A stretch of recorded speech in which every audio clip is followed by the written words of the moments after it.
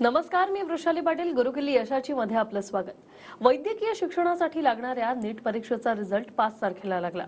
अर्थात मेडिकलसाठीची प्रवेश प्रक्रिया आता सुरू झालेली आहे आणि नीटचे काय कट ऑफ्स आहेत हे आपण पाहणार आहोतच. पण त्याचबरोबर ज्यांना अपेक्षेपेक्षा कमी मार्क्स मिळाले त्यांनी खचून जायचं कारण नाही, कारण आज आपण चर्चा करणार आहोत ते म्हणजे जे विद्यार्थी फक्त क्वालिफाय झालेत किंवा मेरिटमध्ये येऊ शकले नाहीयेत त्यांच्यासाठी परदेशात काय पर्याय उपलब्ध आहेत आणि याची आज आपण माहिती घेणार आहोत गुरुकिल्ली यशाची मध्ये.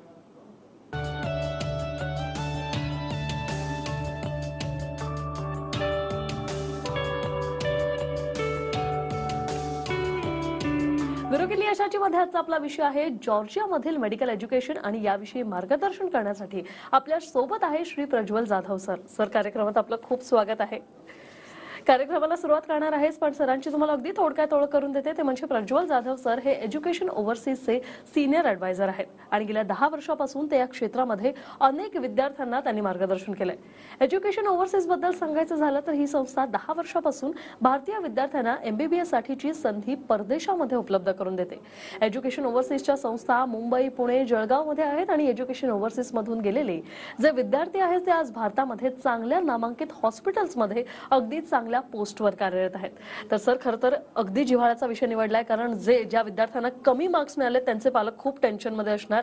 मग माझा सगळ्यात पहिला प्रश्न हाच आहे की रिझल्ट लागलाय, धावपळ सुरू आहे प्रवेशाची, आणि ज्यांना कमी मार्क्स मिळाले त्यांना बाहेरच्या देशात MBBS साठी काही स्कोप आहे का? हो, नक्कीच वृषाली. आता कसं असतं की मी जसं आधीच्या कार्यक्रमात सांगितलेलं की मुलं हे खूप उत्सुक आहेत जाणून घेण्यासाठी की या वर्षीचे नक्की कट ऑफ्स काय असतील.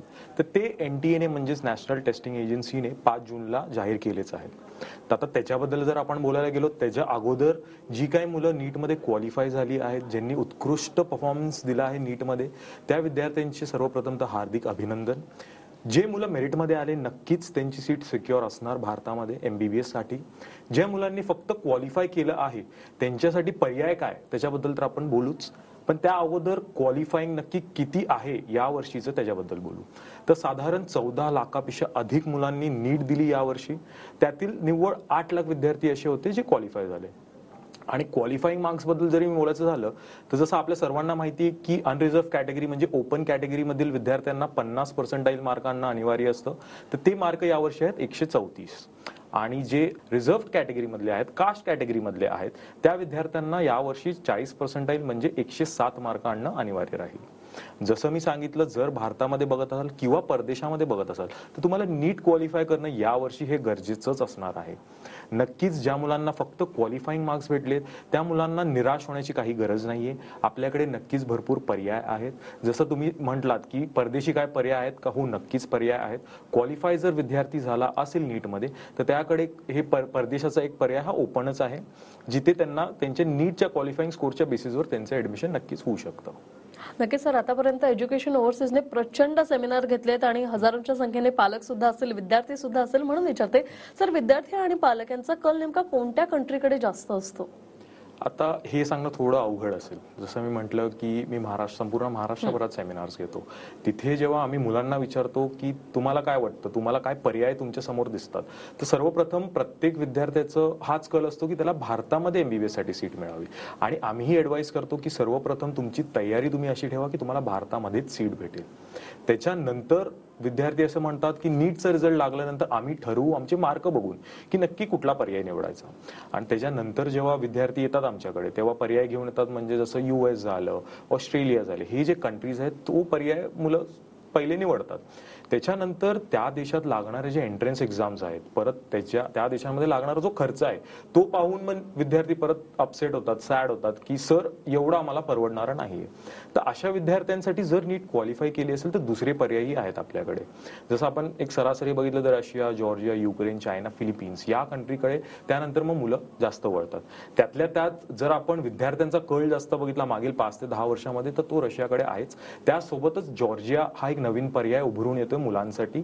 कारण की जॉर्जियाचं जर म्हणायला गेलं तो हा जो देश आहे तो एशिया आणि युरोपच्या इंटरसेक्शनवर येतो. एक युरो एशियन कंट्री आपण त्याला म्हणतो.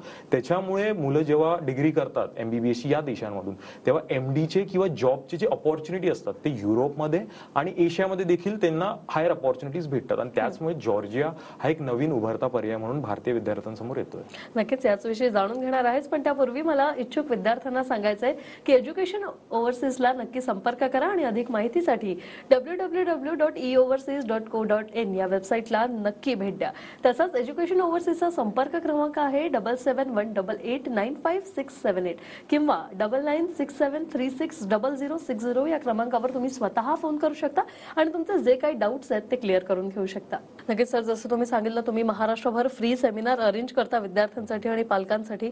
सर, खरं तर खूपशा विद्यार्थ्यांना हेच माहित असतं की ज्या हाय प्रोफाईल सिटीज असतात तिथे सुद्धा आपल्याला परवडणाऱ्या फीज मध्ये आपण शिक्षण पूर्ण करू शकतो. मग याविषयी काय मार्गदर्शन कराल सर?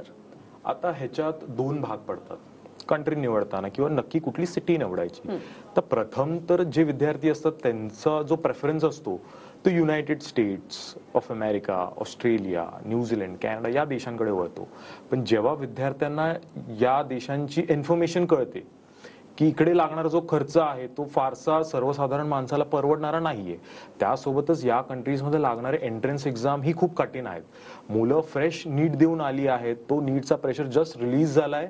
या कंट्रीज जेव्हा निवडतात तेव्हा फीस तर नाहीच अफोर्डेबल, हाय खूप फीज असेल, त्यासोबत त्या कंट्री स्पेसिफिक एंट्रन्स एक्झाम ही मुलांना द्यावे लागतात. तर हा जेव्हा क्रायटेरिया त्यांना कळतो तेव्हा मुलं मग दुसऱ्या कंट्रीजकडे वळतात. जसं तुम्ही म्हणालात की अशाही काही सिटीज आहेत, चांगल्या मेट्रोपॉलिटन सिटीज आहेत जिथे मुलं MBBS करू शकतात अफोर्डेबल फीसमध्ये.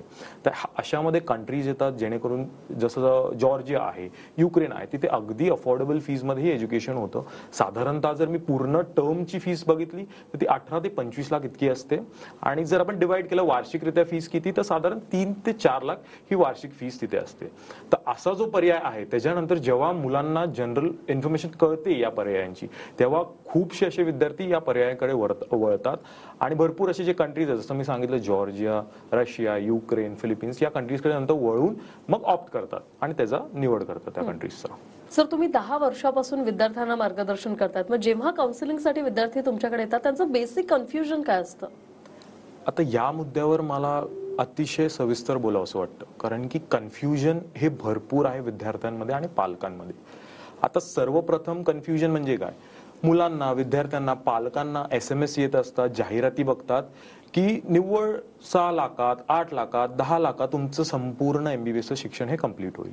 पण मी असं सांगू इच्छितो की सरासरी जर आपण पाहिली तर कुठल्याही अफोर्डेबल कंट्रीजचे जे युनिव्हर्सिटीज आहे तिकडे फीज ही साधारण $4,000 ते $7,000 इतकी असते. म्हणजे जर आपण बघायला गेलं तर 3 ते 5 लाख या रेंजमध्ये असते. जर आपण संपूर्ण कोर्स ड्युरेशनची फीस काढली तर ती साधारण 18 लाख ते 25 लाख इतकी जाते. तर मग नक्की 6 लाखात, 8 लाखात, 10 लाखात संपूर्ण MBBS शिक्षण कंप्लीट होणार तरी कसं? तर असे जे अफवा आहेत किंवा मिसलिडिंग इन्फॉर्मेशन आहे त्याला पालकांनी आणि मुलांनी आहारी जाऊ नये. त्यांची नीट पडताळणी केली पाहिजे मुलांनी आणि पालकांनी सुद्धा. आपल्याकडे इंटरनेट आहे, आपल्याकडे मोबाईल्स आहेत, स्मार्टफोन्स आहेत, आपण ह्याची इन्फॉर्मेशन व्हेरीफाय करू शकतो आणि मिसगाईड आणि मिसलीड होण्यापासून पालक आणि विद्यार्थी हे वाचू शकतात. आता दुसरी गोष्ट म्हणजे पालकांना आणि विद्यार्थ्यांना असे काही SMS येतात किंवा जाहिरात पाहतात ते की MBBS करा युनायटेड स्टेट्स ऑफ अमेरिकामध्ये. तर हा जो एक मेजर मिसलिडिंग फॅक्टर आहे, कारण की USA बोलून विद्यार्थ्यांना कॅरिबियन आयलँड्स किंवा गयानासारख्या छोट्या देशांमध्ये तिकडच्या युनिव्हर्सिटीजमध्ये ऍडमिशन दिलं जातं. तर ते जे युनिव्हर्सिटीज आहेत ते निव्वळ 3 ते 4 वर्ष झाले असतात. काही युनिव्हर्सिटीज असतात ते नवीन युनिव्हर्सिटीज असतात आणि त्यांना CAM-HP जे अप्रुव्हल बॉडी आहे कॅरिबियनची त्याला त्यांचं अप्रुव्हल नसतं. तर हो नक्कीच काही अशी युनिव्हर्सिटीज आहेत ज्यांचं CAM-HP अप्रुव्हल नाहीये, तिथे विद्यार्थ्यांनी ऍडमिशन जर घेतलं तर त्यांच्या भविष्यासाठी धोका असू शकतो. तर मी ऍडवाइस करीन की अशाच युनिव्हर्सिटी निवडाव्या की ज्या CAM-HP रजिस्टर्ड असतील. बरेचशा अशा कॅरिबियनच्या युनिव्हर्सिटीज आहेत जे क्लेम करतात की आमचे विद्यार्थी यांनी सक्सेसफुल MBBS कंप्लीट केले आहेत, परत ते भारतामध्ये येऊन प्रॅक्टिसही करत आहेत. तर आता मला सांगा की ज्या युनिव्हर्सिटीज जे आहेत ज्यांना फक्त 2 ते 3 वर्ष झालेत ओपन होऊन, त्यांचे डॉक्टर सक्सेसफुली झाले तरी कसे? तर अशा युनिव्हर्सिटीज पासून वाचून राहायला हवं. आणि असे जे काही युनिव्हर्सिटीज आहेत ज्यांच्याकडे CAM-HPचं रजिस्ट्रेशन नाही आहे त्या युनिव्हर्सिटीजला मुलांनी थोडं बाजूलाच ठेवावं असं मला वाटतं. आता तिसरी सर्वात महत्वाची गोष्ट म्हणजे असंही क्लेम केलं जातं की काही देश आहेत जसं किर्गिस्तान, कझाकिस्तान हे जे भाग आहेत हे रशियाचाच भाग आहेत आणि रशिया या कंट्रीमध्येच इन्क्लुडेड आहेत असंही म्हटलं जातं. तर बरेचसे पालक आणि स्टुडंट्स मिसगाईड होऊन त्या देशांच्या युनिव्हर्सिटीजमध्ये ऍडमिशन घेतात. तर मी आपल्या माध्यमातून सर्व पालकांना, विद्यार्थ्यांना सांगू इच्छितो की किर्गिस्तान आणि कझाकिस्तान हे स्वतंत्र देश आहेत आणि हे रशियाचा भाग नाही आहेत. तर या सर्व गोष्टींकडे पालकांनी आणि विद्यार्थ्यांनी गोंधळून न जाता रिसर्च केली पाहिजे, थोडी जाच केली पाहिजे या गोष्टींची आणि त्यानंतरच निर्णय घ्यायला हवा. निश्चितच सर, खरं तर 10 वर्षापासून तुम्ही मार्गदर्शन करताय आणि रशियामध्ये देखील भरपूर भारतीय विद्यार्थी MBBS शिक्षण घेऊन पुन्हा भारतात आलेत आणि छान पदावर कार्यरत आहेत. सर, मगाशी तुम्ही एक वाक्य म्हणालात की सध्या जॉर्जियाकडे जास्त अट्रॅक्शन पालकांचं आणि विद्यार्थ्यांचं पण होतं. तुमच्या दृष्टीने याची काय कारणं असू शकतात? आता कारणांबद्दल बोलायचं जर झालं तर सर्वप्रथम आपण जे कारण पाहायला हवं की रिझन काय नक्की, तर ते म्हणजे GDP. आता जॉर्जियाची GDP ही खूप अतिशय ग्रोईंग GDP आहे जर आपण कम्पेअर केलं रशिया, युक्रेन, किर्गिस्तान, कझाकिस्तान या कंट्रीज सोबत. तर ग्रोईंग GDP असल्यामुळे तिकडे राहण्याचे जे एक्सपेन्सेस आहेत, लिव्हिंग एक्सपेन्सेस, ते अतिशय अफोर्डेबल आहेत आणि हा एक अतिशय प्लस पॉईंट आहे आपल्या भारताच्या विद्यार्थ्यांसाठी. अफोर्डेबल एज्युकेशन असेल, अफोर्डेबल कॉस्ट ऑफ लिव्हिंग असेल तर तेवढंच आपले पैसे सेव्हिंग होतील, तेवढेच आपल्या शिक्षणासाठी चांगलं राहील आणि ती सेव्हिंग आपण नंतर पुढे यूज करू शकतो. अशी एक जी मेंटॅलिटी असते स्टुडंट्सची, त्यासाठी हे खूप बेनिफिशियल आहे. आणि दुसरी महत्वाची गोष्ट म्हणजे लँग्वेजची. तर आता आपल्या सर्वांना जसं माहिती आहे की जेव्हा आपण रशिया किंवा युक्रेन, कझाकिस्तान, किर्गिस्तान हे जे पर्याय जेव्हा निवडतो तेव्हा तिकडची जी काही लोकल लँग्वेज असेल, उदाहरणार्थ रशियामध्ये गेलो तर रशियन शिकणं मला अनिवार्य आहे. परत युक्रेनमध्ये गेलो तर युक्रेनियन, त्यासोबतच रशियन ही शिकावी लागते. कझाकिस्तान, किर्गिस्तान तिकडची जी लोकल लँग्वेज आहे ती शिकावी लागते. त्याच्या कंपॅरिझनमध्ये जर आपण पाहिलं जे काही आपले युनिव्हर्सिटीज आहेत, जे आम्ही रिप्रेझेंट करतो युनिव्हर्सिटीज, ते टिब्लिसी म्हणजे जॉर्जियाच्या कॅपिटलमध्ये असल्यामुळे तिकडची जी सराउंडिंग यंग पॉप्युलेशन आहे ती इंग्लिशमध्येच बोलते. तर हा एक मेजर ॲडव्हान्टेज आहे की जॉर्जियामध्ये जेव्हा एक विद्यार्थी शिकायला जातो तेव्हा तिकडची लँग्वेज शिकणं हे कंपल्शन नसून most of the population English बोलल्यामुळे case study असू दे, पेशंट हँडलिंग असू दे, ते इंग्लिशमध्येच होते आणि हा एक ॲडेड बेनिफिट आहे एका इंडियन स्टुडंटसाठी. तिसरी गोष्ट जर आपण बघायला गेलं तर टेम्परेचर. जसं मी म्हटलो की रशिया, युक्रेन, किर्गिस्तान, कझाकिस्तान इकडचं टेम्परेचर सहजासहजी डाऊनच असतं, मायनसमध्येही जातं. पण जॉर्जियाचं जर आपण टेम्परेचर पाहिलं तर ते एक ट्रॉपिकल टेम्परेचर असतं आणि आताही तुम्ही जर टेम्परेचर पाहिलं तर ते साधारण 25 डिग्री 30 डिग्री असं असतं आणि एवढं डिफिकल्ट टेम्परेचर, एवढं डाऊन टेम्परेचर तिकडे जात नाही आणि त्याच्यामुळे इंडियन स्टुडंट्सला तिथे लगेचच क्विकली अडॅप्ट करतात आणि त्यांना राहण्यामध्ये काही प्रॉब्लेम्स येत नाही. तर या सर्व गोष्टी जेव्हा आपण बघतो तेच कारण आहे की जॉर्जिया आज एक उभरतं पर्याय म्हणून भारतीय विद्यार्थ्यांसाठी वर आलंय. नक्कीच सर, जॉर्जियामध्ये एवढे फायदे आहेत तर जॉर्जियामध्ये नेमक्या कोणत्या नामांकित युनिव्हर्सिटी आहेत, काय सांगा? आता युनिव्हर्सिटीजचं जर बोलायचं झालं तर नक्कीच अशा युनिव्हर्सिटीज आहेत जे WHO म्हणजे वर्ल्ड हेल्थ ऑर्गनायझेशन आणि MCI म्हणजे मेडिकल काउन्सिल ऑफ इंडिया ह्याच्याशी अप्रूव्ड युनिव्हर्सिटीज आहेत. जसे कौकासस इंटरनॅशनल युनिव्हर्सिटी आहे आपल्याकडे, ईस्ट युरोपियन युनिव्हर्सिटी आहे, युरोपियन युनिव्हर्सिटीज आहे. महत्त्वाचं जर बोलायचं झालं तर कौकासस इंटरनॅशनल जी युनिव्हर्सिटी आहे तिथे भारतीय मुलांचा टक्का हा खूपच जास्त आहे आणि ती युनिव्हर्सिटी रँकिंग युनिव्हर्सिटी असल्यामुळे तिकडचं इन्फ्रास्ट्रक्चर, टीचिंग स्टाफ हाही खूप उत्तम आहे. आणि जॉर्जियाबद्दल जेव्हा मी सांगतो, जेव्हा मुलं जॉर्जियाच्या या युनिव्हर्सिटीजमध्ये शिकायचा पर्याय निवडतात तेव्हा त्यांची एक ओव्हरऑल ग्रोथ होते. आता ती का होते? कारण की जॉर्जिया हा युरोप आणि एशियाचा भाग असल्यामुळे मुलांना त्यांची स्टडीज कंप्लीट केल्यानंतर एक फ्री हँड भेटतो युरोपमध्येही प्रॅक्टिस करण्यासाठी, जॉब करण्यासाठी आणि एशियामध्ये. तर हा एक ॲडेड ॲडव्हान्टेज तर नक्कीच आहे. आणि जसं मी सांगितलं कौकासस इंटरनॅशनल ही खूपच अतिशय चांगली आहे. आमचेही भरपूर सारे विद्यार्थी तिथे गेलेले आहेत आणि त्यानंतर जे जॉर्जियन डेलिगेट्स आहेत या युनिव्हर्सिटीचे ते लवकरच आम्हाला भेट देणार आहेत आणि येत्या काळात ते नक्कीच आमच्या ऑफिसेसमध्ये अवेलेबल असतात. तर ज्या काही विद्यार्थ्यांना जॉर्जिया स्पेसिफिक किंवा त्या युनिव्हर्सिटीच्या रिलेटेड काही प्रॉब्लेम्स असतील, क्वेरीज असतील तर ते नक्कीच आमच्या ठाणे ऑफिस म्हणजे जे हेड ऑफिस आहे तिथे भेट देऊन किंवा पुण्याचं जे ऑफिस आहे श्रीनाथ प्लाझा FC रोडकडे तिथे भेट देऊन त्यांचे जे काही प्रश्न असतील त्याचे उत्तर ते मिळवू शकतात. निश्चितच सर, खरं तर माझे स्वतःचे सुद्धा प्रश्न आहेत ज्याची सगळ्याची उत्तरं मी जाणून घेणार आहेच, पण एका छोट्याशा ब्रेक नंतर. पण त्यापूर्वी मला इच्छुक विद्यार्थ्यांना सांगायचं आहे की जर तुम्हाला एज्युकेशनल ओव्हरसीजला संपर्क करायचा असेल अधिक माहितीसाठी तर www.eoverseas.co.in या वेबसाईटला नक्की भेट द्या. तसंच एज्युकेशन ओव्हरसीजचा संपर्क क्रमांक आहे 7718895678 किंवा 9967360060. 0060. तर गुरुकिल्ली यशाची मध्ये वेळ झाली का अगदी छोट्याशा ब्रेकची, पण तुम्ही कुठेही जाऊ नका, पाहत रहा गुरुकिल्ली यशाची. ब्रेक नंतर गुरुकिल्ली यशाची मध्ये आपलं पुन्हा एकदा स्वागत. आजचा आपला विषय आहे जॉर्जिया मधील मेडिकल एज्युकेशन आणि याविषयी मार्गदर्शन करण्यासाठी आपल्या सोबत आहेत श्री प्रज्वल जाधव सर. सर, ब्रेकवर जाण्यापूर्वी नेमक्या कोणकोणत्या युनिव्हर्सिटीज वगैरे आहेत ते आपण जाणून घेतलं, पण तरी सुद्धा पालकांना एक प्रश्न असतो, ते म्हणजे तिकडचं जे डेली शेड्यूल जे असतं ते काही माहित नसतं, तिकडची लाईफ माहित नसते. तर हा जो एकूण 6 वर्षाचा प्रवास असतो, जो जर्नी असतो, तो नेमका कसा असतो? जसं आपण पाहिलं की आपल्या सर्वांनाच माहिती आहे की 6 इयर्सचा कोर्स ड्युरेशन असतो. तर असे काही मिसलिडिंग फॅक्टर्स आहेत जे क्लेम करतात की तिथे 5 वर्षात ही तुमचे MBBS कम्प्लीट होऊ शकतो. तर मला सर्व विद्यार्थी आणि पालकांना सांगायचं आहे की तिकडचा जो ड्युरेशन आहे तो 6 इयर्स आहे आणि 5 इयर्स नाही आहे. आणि दुसरी गोष्ट म्हणजे जो काही स्टडी पॅटर्न त्यांचा असेल, जे लेक्चर्स असतील, प्रॅक्टिकल असतील, हे स्ट्रिक्टली इंग्लिश लँग्वेजमध्येच होतात. त्यानंतर जॉर्जियामध्ये जेव्हा आपण शिकतो तेव्हा डेली बेसिसवर आणि वीकली बेसिसवर त्यांचे वायवा एक्झाम, रिटर्न एक्झाम ही होते. म्हणजे काल जे आपण शिकलो त्याची first thing in the morning आपल्या दुसऱ्या दिवशी लेक्चरमध्ये वायवा टेस्ट होते. त्यानंतर जॉर्जियामध्ये ECTS नावाचा एक सिस्टम चालतो. त्याचा अर्थ म्हणजे युरोपियन क्रेडिट ट्रान्सफर सिस्टम. पूर्ण टर्म मध्ये मुलांना 360 ECTS आणणं हे महत्वाचं असतं. जसं आपल्या भारतात GPA, SGPA असे सिस्टम्स असतात, तसं तिथे ECTSचं सिस्टम असतं. या सर्व जर गोष्टी आपण पाहिल्यात आणि नक्कीच तिकडचा जो पॅटर्न असतो तो MCI अधिकृतच असतो. जे विषय आपण भारतामध्ये शिकतो तेच विषय MCIच्या म्हणण्याप्रमाणे जॉर्जियामध्येही शिकवले जातात. तर विद्यार्थ्यांना या सर्व गोष्टींमध्ये कोप अप करण्यामध्ये काही प्रॉब्लेम्स येत नाही. स्टडी पॅटर्न भारताच्या आणि जॉर्जियामध्ये जास्त काही फरक नसल्यामुळे विद्यार्थ्यांना खूप इझी पडतात. सर, आता मला जाणून घ्यायचं ते म्हणजे MCI स्क्रीनिंग टेस्ट बद्दल, कारण 6 वर्षांनी होते, खूप डिफिकल्ट असते आणि पासिंग रेशो सुद्धा खूप कमी आहे, त्यामुळे खूप कन्फ्युजन असतं, भीती सुद्धा असते. काय सांगाल? आता ही जी भीती आहे, ही जी कन्फ्युजन आहे, ते का होतं ह्याच्यासाठी मेजर भरपूर फॅक्टर्स आहेत. आपल्याला जी MCIची स्क्रीनिंग टेस्ट आहे ती 6 वर्षानंतर द्यायची असते. त्याच्या अगोदरच विद्यार्थी आणि पालक हे टेन्स्ड असतात की ही परीक्षा खूपच कठीण आहे. खूप लोक असे म्हणतात की कठीण आहे, होत नाही. तर का ते विद्यार्थी पास न झाले त्याच्याबद्दल पण आपण इन्क्वायरी करायला हवी. सर्वप्रथम तर 6 वर्ष अभ्यास MCIने जी पॅटर्न दिला आहे त्याचा अभ्यास केल्यानंतर, प्रॅक्टिकल्स अटेंड केल्यानंतर, लेक्चर्स अटेंड केल्यानंतर, MCIचे जे मॉक टेस्ट असतात ते अटेंड केल्यानंतर मला असं वाटत नाही की कुठल्याही विद्यार्थ्याला FMG जी परीक्षा आहे MCIची किंवा स्क्रीनिंग टेस्ट ज्याला आपण म्हणतो त्याच्यामध्ये 300 पैकी 150 मार्क आणणं एवढं कठीण असेल असं तर मला बिलकुल वाटत नाही. हो, नक्कीच ही जी पिढी आहे ह्याच्यामध्ये अनेकशे डिस्ट्रॅक्शन आहेत. सोशल मीडिया त्यात एक खूप मोठा रोल प्ले करतो.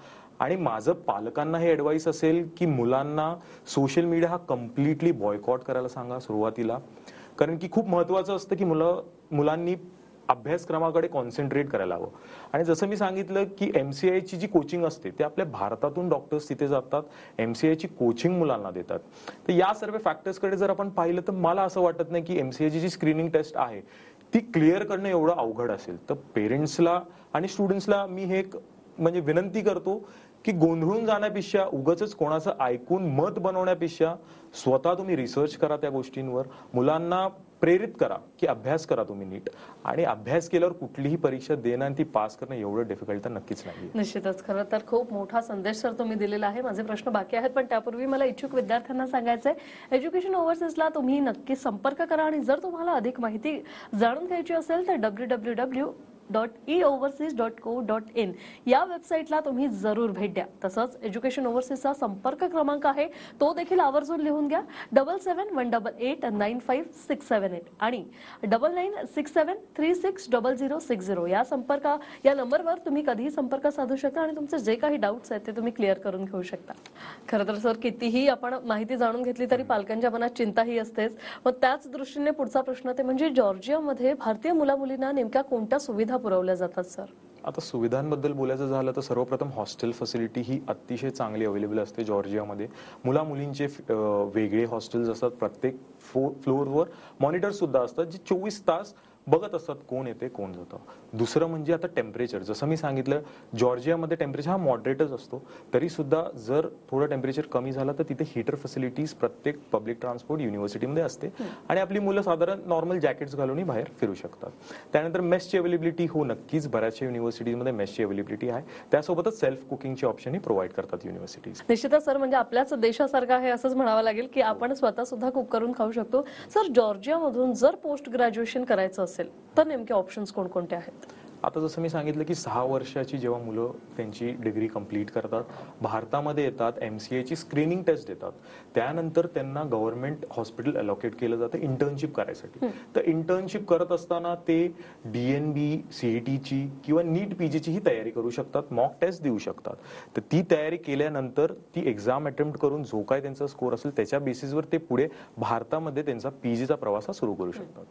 नक्की सर, गेली 10 वर्ष तुम्ही विद्यार्थ्यांना मार्गदर्शन करताय आणि अधिकाधिक विद्यार्थ्यांची संख्या ही वाढतच चालली आहे. त्यामुळे नक्कीच सर्व्हिसेस या चांगल्याच दिल्या जात असणार. तर या नेमक्या सर्व्हिसेस बद्दल सर काय सांगणार?